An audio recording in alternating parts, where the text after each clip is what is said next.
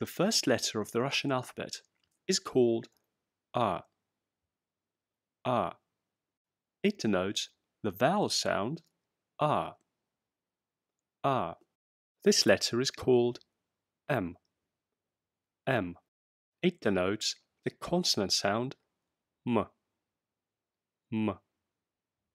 If we put M and A together, we'll have the word mama. Mama, which means mother. This letter is called B. B.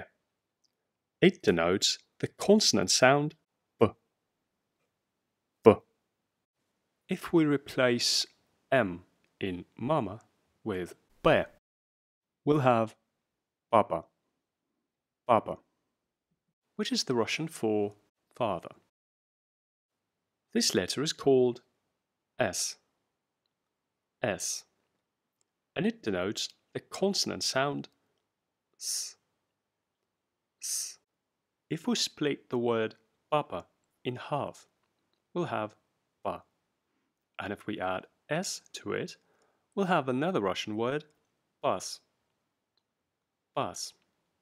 Which means passing, for example, the ball from one player to another in games like football or basketball. A spelling mistake in pas gives us spa. Spa, which means spa.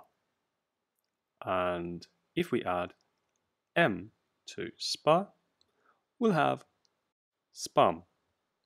Spam, which means spam. Now let's repeat the letters and the words that we've learnt.